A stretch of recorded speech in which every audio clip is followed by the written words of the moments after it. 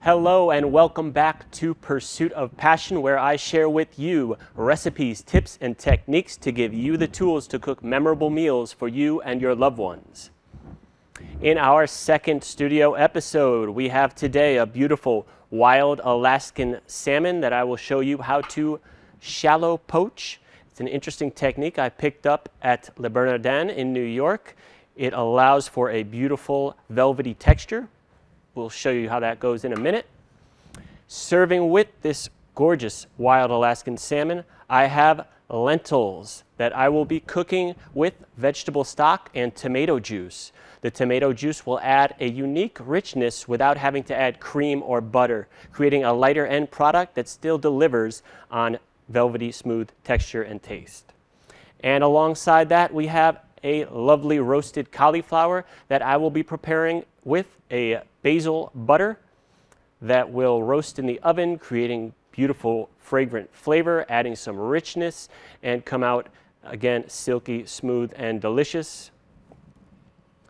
And the sauce for our salmon dish, we have beautiful creme fraiche, fresh lemons that I will zest and juice, and a little bit of extra virgin olive oil. It's a lovely light dish that feels more hearty and rich, and yet doesn't add too many calories onto your New Year's resolution. Let's cook. So we'll start out with our lentils. We'll take an onion, 4 cloves of garlic, and begin to chop the onion. I'm going to add some butter to our pan.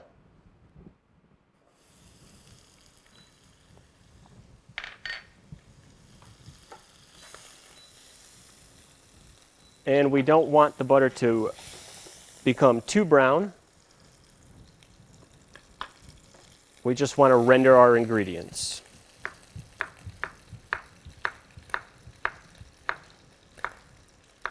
Slicing the onion relatively small, almost mimicking the size of the actual lentils. That will create a nice aromatic touch to the finished lentil product without overwhelming it with that allium punch.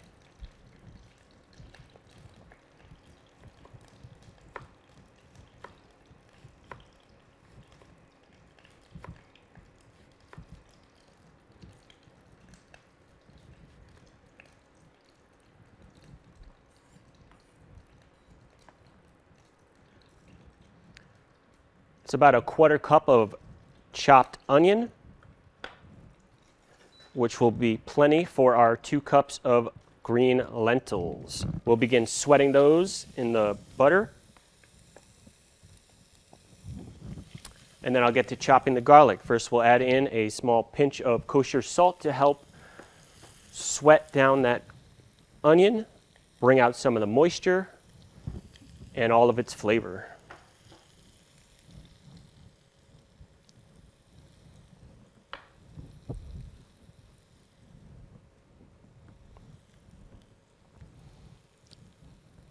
And with the garlic to help release a lot of its beautiful aromatic qualities, give it a firm smack on the board to crush it gently.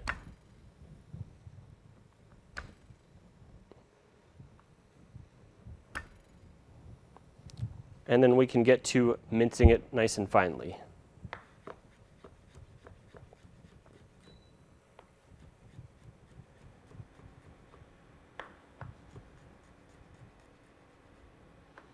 Obviously, when you're chopping, be careful to tuck those fingers in and have the knuckle against the blade.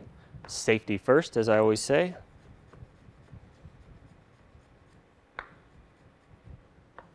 We'll go back and run through it a couple more times, just so that it's not too large of chunks that would overwhelm the delicate lentils.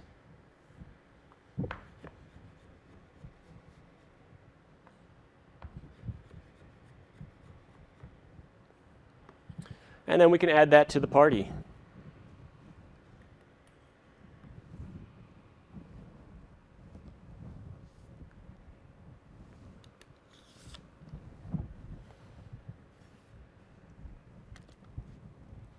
One more layer of seasoning to our lentils. And we can stir that around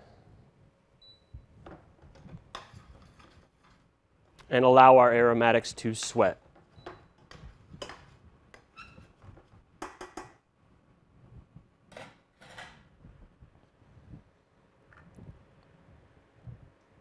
And once our aromatics have released a lot of their moisture, we'll add in our green lentils, 1 cup of vegetable stock, and the tomato juice.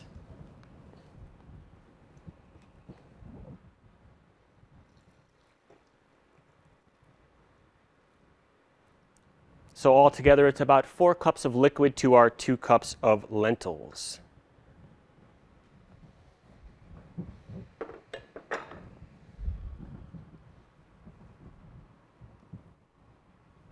We're going to put that on high heat, bring it up to a simmer with another pinch of kosher salt to season it thoroughly, and allow that to simmer gently for about 25 to 30 minutes once the lentils are nice and tender.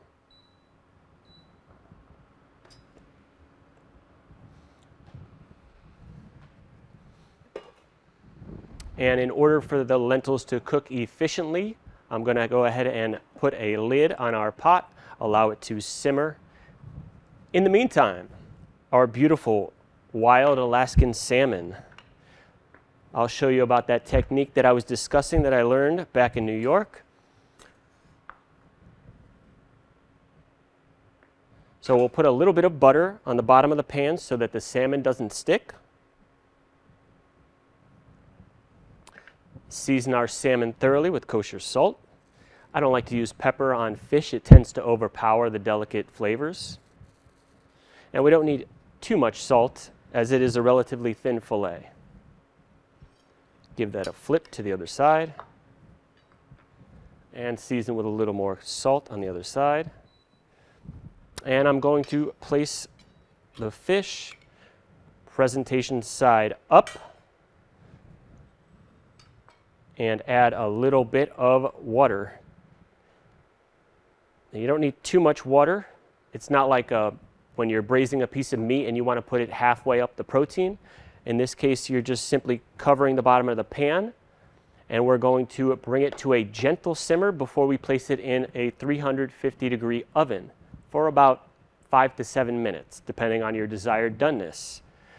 What this method does, it gently cooks through the bottom surface of the salmon that's touching the pan, and then as you go up, the steam gently cooks the other layers of the salmon. It's called unilateral cooking, cooking it on one side essentially, to the point where the top part of the salmon will be almost rare to medium rare. The texture is so velvety smooth, it is fantastic and melts like butter.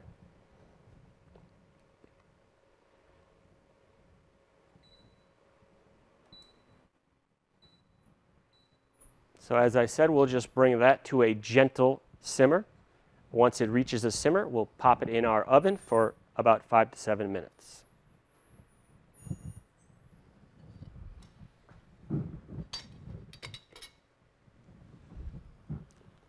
And now that we have a simmer, we're going to go ahead and place that in our oven.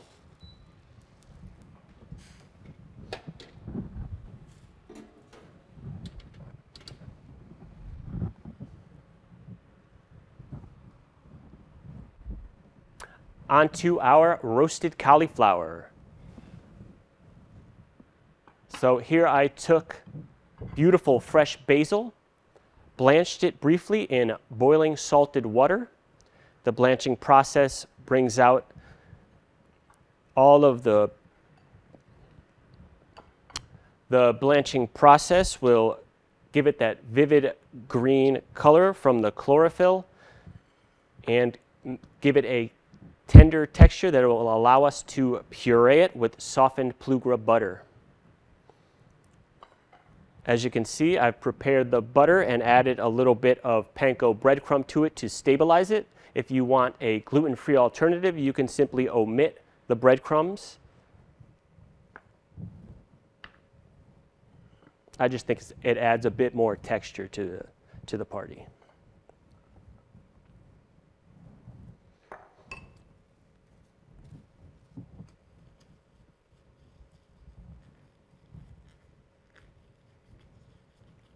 So to make cooking at home more easy, more accessible, one really valuable tool that is not always utilized in home kitchens, gloves. It is great for sanitation, especially when handling things like raw chicken. And honestly, it just facilitates the cleanup afterwards. So I'm going to put on some gloves, and we're going to apply this basil butter to the outside of our cauliflower. And as you can see, I've trimmed off most of the root end that would be tough. And to give it a clean before we coat it with the butter, I'm just going to very carefully remove some of these harder outer leaves that would not be pleasant with the finished cooked product. Just use a paring knife to carefully extract all these little pieces of the root that won't become tender when we cook it. And be careful not to cut too deep and separate the florets from the head. Roasting it whole like this will allow it to steam thoroughly and create a really nice texture with the finished product. So we removed any unnecessary parts that won't cook nicely, and now it's time to coat the cauliflower. The butter you want to be nice and soft and spreadable. And we'll just smear that all over the top and really rub that in to get all the nooks and crannies of the cauliflower.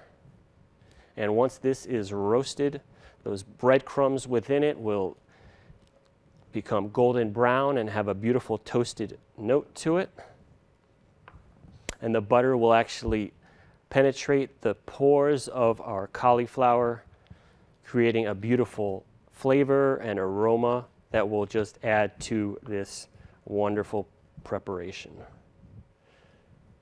I'm going to get underneath as well. And we can just remove our gloves.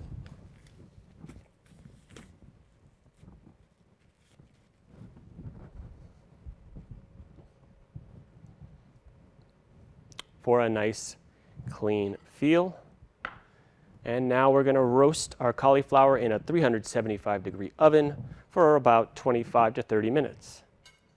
Place the cauliflower right on top and place it in our oven for 25 to 30 minutes.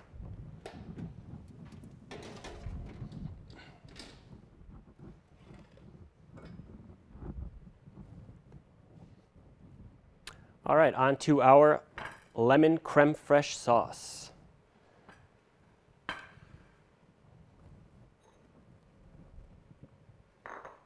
This very simple but delicate preparation will add a nice little burst of acidity and carry on the richness of the dish.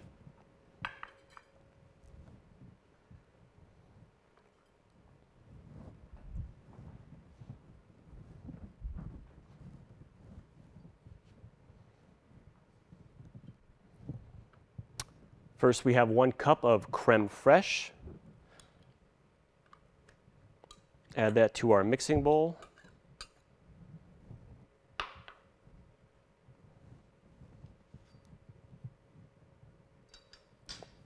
And then we'll take the zest of our lemons, 2 lemons.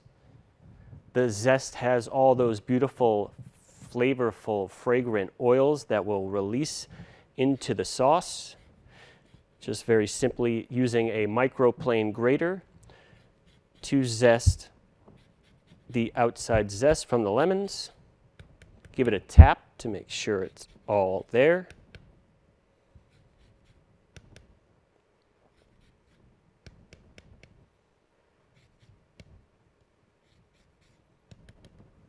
All right. And for this proportion of sauce, 1 cup of creme fraiche, we'll really only need the zest of 1 lemon.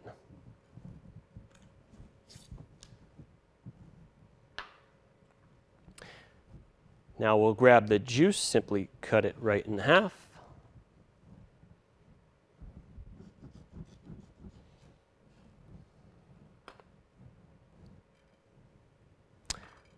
And right here we have a little bit of olive oil. I'm just going to squeeze the juice right in so that in case any seeds fall through, we can pick them out and not put them in our finished sauce.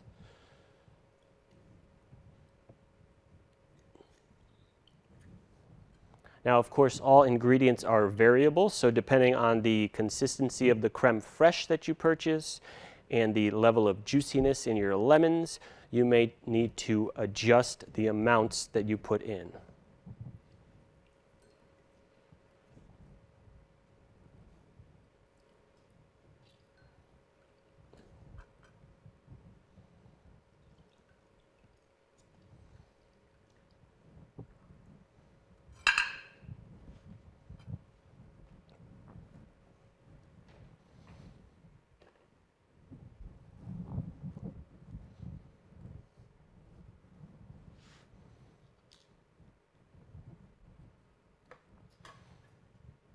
Now we'll add our olive oil and lemon juice mixture into the sauce, being careful not to allow any seeds to pass through.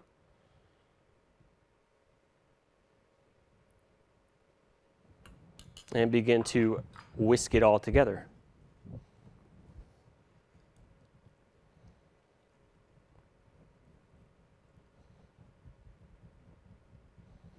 Going to add about a tablespoon of kosher salt, and then we'll give it a taste to check the acidity and the flavor.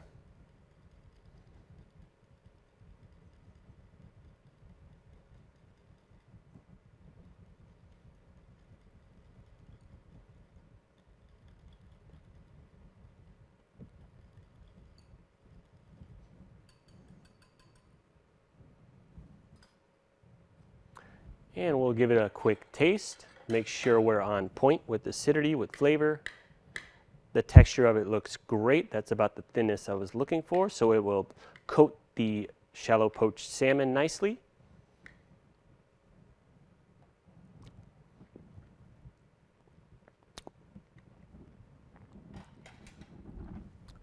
The flavor is bright, acidic, cool, rich, and will be a beautiful counterpart to our salmon.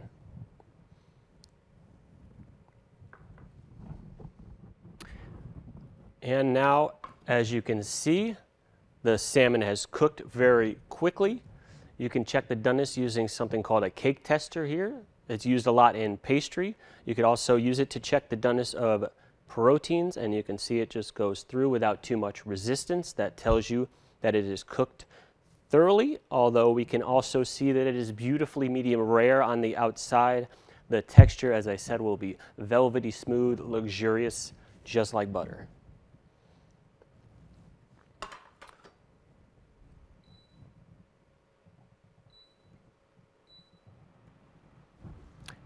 And let's go ahead and look at our tomato lentils as they've been simmering for quite a while.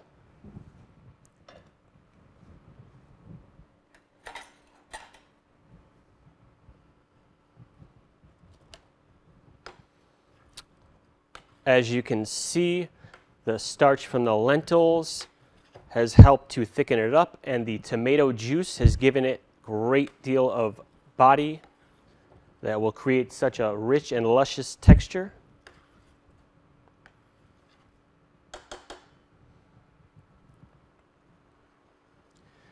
We'll keep those nice and warm before we're ready to plate.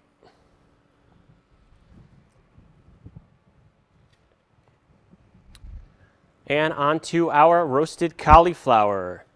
As you can see, the butter mixture and the breadcrumbs and the basil have all together created this beautiful crust around the cauliflower, and the texture of it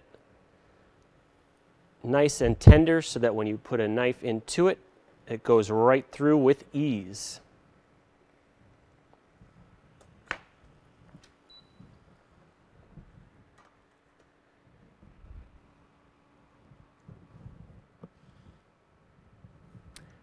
And today, we are pairing our beautiful salmon dish with a Pinot Noir. It's an interesting selection, a perfect crossover for this salmon dish, even though you'd usually expect to hear a white wine paired with fish. But in this case, The deep flavors, especially with the tomato lentils, makes this Pinot Noir a perfect pairing. Once again, thank you, Eric and Jenny over at Tilted Bottles in West Hartford, Connecticut, for the selection.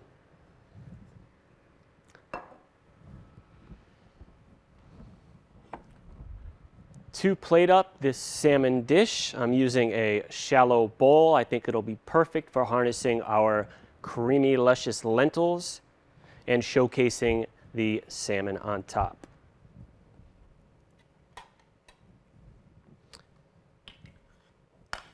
We'll just go ahead and place a nice pile of the lentils in the center of the plate. I think this way, that will allow the lentils and that beautiful tomato flavor to be combined with each component. It matches really well with the basil and the cauliflower crust. And it will make great friends with our salmon as well.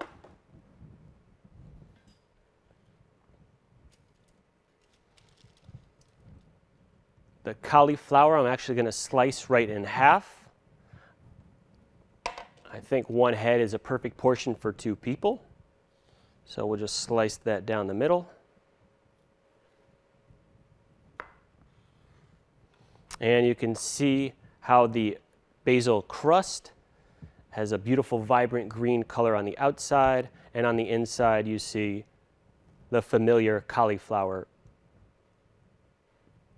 color.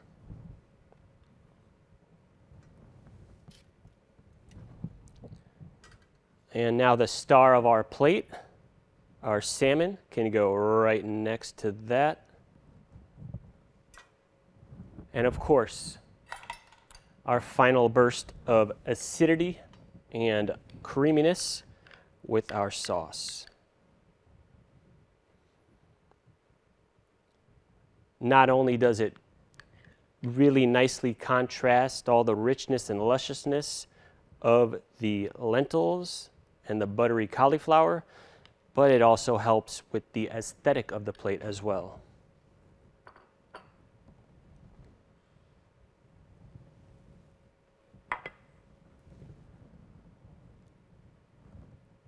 I hope I've inspired your culinary creativity with this salmon recipe, showed you some new techniques and flavor combinations that will get you into the kitchen so that you can prepare meals for your loved ones. Please enjoy this recipe and other recipes. You can find the recipe on www.pursuitofpassion.net, where you can also link to my YouTube channel, where I share more recipes, tips, and techniques so that you can cook memorable meals for you and your loved ones. Thank you so much for tuning in. Thank you, Nutmeg TV, for the opportunity, and please be well on your pursuit of passion.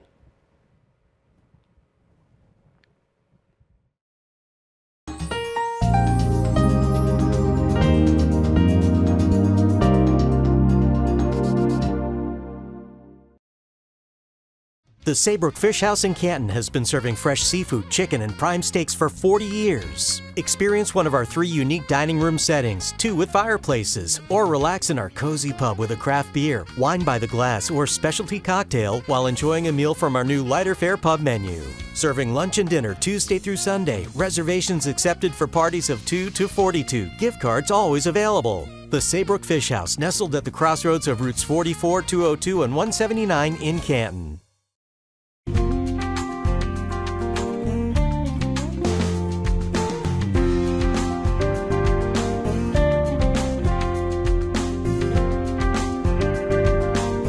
Follow us on Instagram at nutmeg.tv.